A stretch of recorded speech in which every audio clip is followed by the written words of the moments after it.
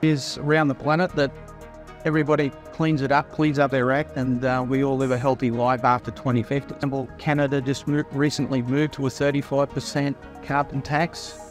What are the biggest challenges to basically follow through this journey?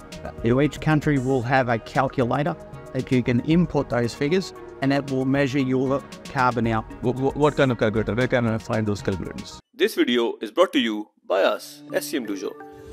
We provide awesome courses, guides, best practices for supply chain community. Hi folks, welcome to one more episode of the Supply Chain Show. I have Teddy here, or Terrence, right? He is a global leader. He runs our inventory academy from Singapore, originally in Aussie, right? We have been communicating on LinkedIn for a lot of time, mostly sharing thoughts, sometimes arguing, because that's what people do, but good or healthy arguments. He has a enormous experience in supply chain as a thought leader, as a coach, as a consultant, right? So he was in Dubai in a conference, I believe. Yes, Marcus Evans conferences, talking about his new innovations he's doing. Maybe that's not the topic today. Today we're going to talk about the decarbonization of supply chain, which is a recent hot topic. It's a topic of the research for Terry as well. So I thought while we're here, we're having a social conversation, just take an opportunity and do a quick video on decarbonization of supply chain, what are the benefits, how we can achieve it, what are the challenges, and any recommendations from Terry. Terry, welcome to the show. Thank you. I really like. I'm pretty good, right? So, in the country, it's a bit warm, but hey, it's not as humid as back in Singapore. It's not warm. It's still very cool. We're wearing jackets. Come in June. We'll see in June, right? Anyway, so yeah, quickly, if I missed anything in your introduction. Okay, so decarbonizing the supply chain, hot topic. Yeah. Globe's in what would you say? It's not really perceived, but stated crisis in the way of the greenhouse gas emissions. So the focus in 2050 is the target. At the moment, we've got all but 8 countries that have signed up. Okay. Countries are mainly those that have only got desert, so you can probably understand why they don't want to wait. But yeah, it's a red hot topic, and there's a lot of working parts to it. And I think the problem is traction at the moment. Okay. So just highlight the basic definition to a layman, right? So, okay, most people would understand what decarbonization of supply chain means, or somebody would confuse that with carbon neutral or circular economy. There's a lot of terms, right? Define in a basic layman definition of it. What does that mean? Okay, so where we talk decarbonizing the supply chain, every logistics company has their consumption of emission products, such as their vehicles that run around in, the lighting, the equipment that they use. So it's about finding a way to minimize that, or even go outside of your organization and produce carbon offsets that will bring down that tax companies or countries are going to hit you with. Right. So at the moment, as an example, Canada just recently moved to a 35% carbon tax. 35% carbon tax. And that has hit the people pretty hard. Right. So it's closing down industries over there. So I think it's a good thing that a lot of other countries are standing back and observing what the ramifications are, but it's not pretty. Not pretty. So if I'm a business owner, I'm into manufacturing, or shipping, whatever, I use tons of packaging material, right? Most of them are not, let's call it, degradable or what can be, disposed easily, right? Now the packaging are coming, which is, degradable or can be fully compostable, things like that. So I want to start with the challenge first. So where the most businesses, let's stick with logistics, because most of our audience is supply chain people anyway. That's their expertise, so we talk about that. So anybody who's in logistics supply chain, right? What are the biggest challenges to basically follow through this journey? Okay, so it's about the reduction and planning your activities on a daily basis to try and reduce your emissions. So if you're doing 24/7 operation, and it's about changing your profile and getting as much done during the light than in the night or late afternoon. So the less you use your lights, the more you're going to save on power. That's one. Is one. So the other thing you can do, remove a couple of the sheets on your factory roofs and replace them with a opaque sheet. there's another way of bringing in natural lights and reducing energy consumption. The other one is sensor lighting. So walking up and down the warehouse, for example. Yeah, that's pretty good. Okay, it'll only turn on when people are within zone. So they're the basic ones, but the other types can be the waste that you produce. You can sell those. Yeah. Cardboard, you can metal content, anything else that can be recycled, reused. Don't look at it lighting up, looking at selling. So you've got those things to do, but then you can look at the last mile creation within your business for logistics, where you're using your truck fleet and you manage how they're used properly. So what the last mile process is onboard tracking of your vehicles and mapping the routes and also optimizing based on vehicle traffic accidents and that sort of thing. I mean, when talking about last mile and transportation, the general convention is, oh, let's go for electrical cars or trucks or whatever. But how much difference? I mean, look at the ROI, right? Yeah. So what do you think? Am I sold on the electric vehicle concept? No. And I say that quite simply, once you start loading up trucks, where Mr. Volvo will sell you a truck that they say will get you 400 kilometres, ask him what it's like when it's fully loaded. And you'll be lucky to get 50 to 60% of your 400k. Yeah, it's a real issue. Is there a fix for it? Maybe hydrogen-powered vehicles coming in the near future. It's going to solve that. But don't race out to buy your EV just quite yet. It's not going to get to your return, and that 3 times the price. Yeah. So don't buy Tesla. What do you call it? Electric truck, whatever you call it. Right? Yeah. Cybertruck. Don't buy it. No, but I want to. Okay. All the good suggestions you made, lighting, auto lighting, all that. There's many, right? We can write a list. We can write a blog for us. 10 things how you can reduce your carbon emission. But basic question: what gets measured and get done? I've been into big companies, big brands. Everybody wants to do that. As you know, it's going to be forced upon them. I haven't, and my question could be my lack of knowledge, and that's what I'm asking.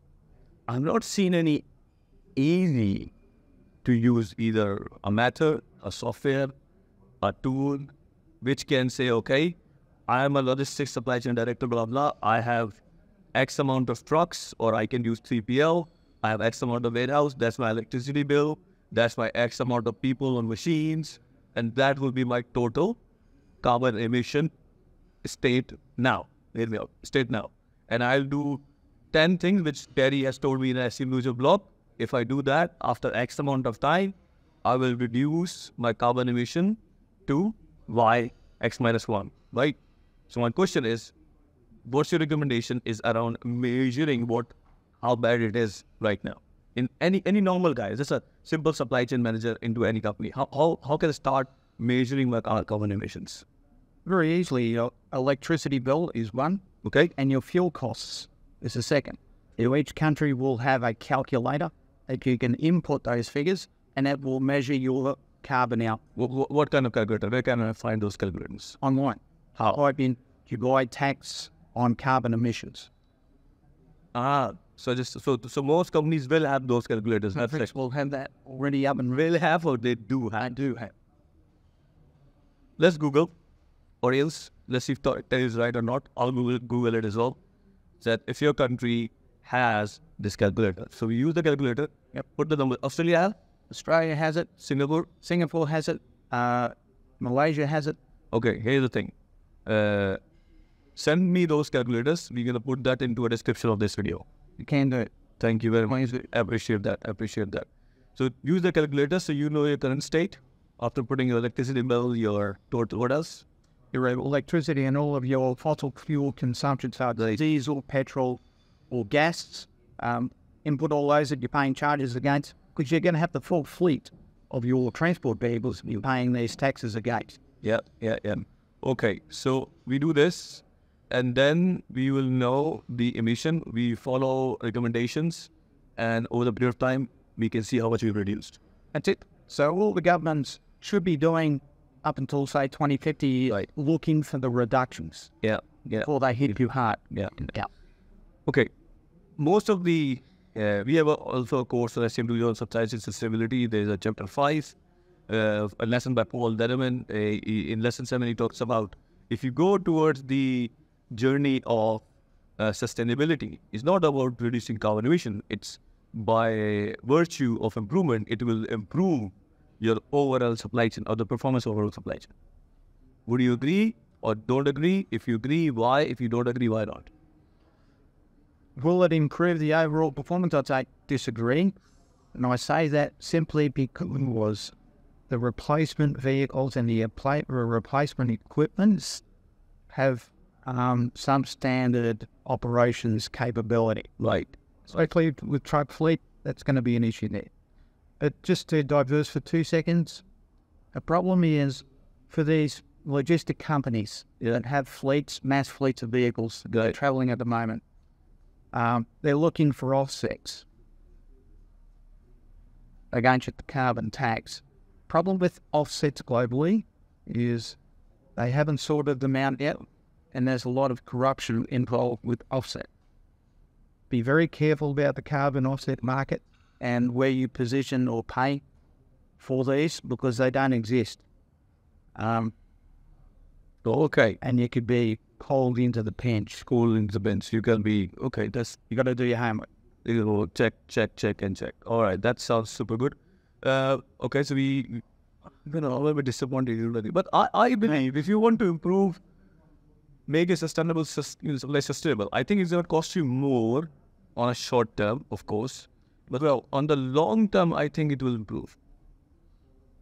I would say we try and hold off to the long term. Okay. Wait for the technologies to develop. And I say that because, as a classic example, everyone's going toward solar, wind, and hydrogen. Right. Yet there's a professor, Australian, and she developed a battery back in the 70s, a chemical battery. It doesn't degrade and it doesn't deteriorate over time. So the problem with it back in the 70s, they weren't looking at mass scale energy storage. Right. But now the focus is there. So China are using it, Europe are using it on big scale to store solar and wind into these batteries for city use. City use. All right, cool. Right, no. What kind of help is out there for people to start, right? And again, I always believe, to start, you have to do your own research, your own homework, study first. As SCM Dojo, we're creating courses. You are sharing a lot of knowledge in the same topic. We are building a SCM Dojo marketplace where we will be there, a few others. What are the other helpful resources available for the folks? There are a lot of places that have been holding back and developing courses or information sessions in people, simply because there's not enough out there at the moment to get people switched or engaged through it. But as the government start increasing the carbon tax percentages, and people will engage very quickly. So I'm putting together a workshopping course on both to educate people in different countries on what the requirements are going to be, but the easy steps to try and get there, but also the precautionaries to say, watch your offsets because I'll bite you. So you're saying if we have to learn this, we have to buy a course? Well, that'll be a good thing, but not really. Not really. You could always attend the workshop that I'm having. Still tell us something for free. Come on. Something for free? Yeah. Read my blogs. Okay. Which is, the Inventory Academy. All right. Inventory Academy. Visit. Right. Or SCM Dojo. We got a lot of blogs as well. We read that as well. Right. No, okay. That's good. Any final thoughts, Terry? No, it's it is something that will hit us in 2050 is fast encroaching, but my final word on it is you've got 27 years before this thing is a must-have. So I think there's new technologies in the wind. I heard one yesterday about somebody that was able to create and generate electricity from the air. Yeah, possible. So once they jump onto that, I can see a whole different line of electrical storage and production methods. So it should be good. This will be good. Thank you very much. Thanks for your time. It's been a pleasure. I think some really cool tips here, some really good discussion. So as always, thanks to Terry. Thanks to you guys for watching. Thanks for supporting the channel. Again, looking forward for arguing with Terry on LinkedIn, or hopefully we will be joining us for our SCM Dojo platform. So you can basically hire Tony as well for his expert services and things like this. So keep it simple, keep it real, ciao, and don't forget to the usual like, share, and subscribe.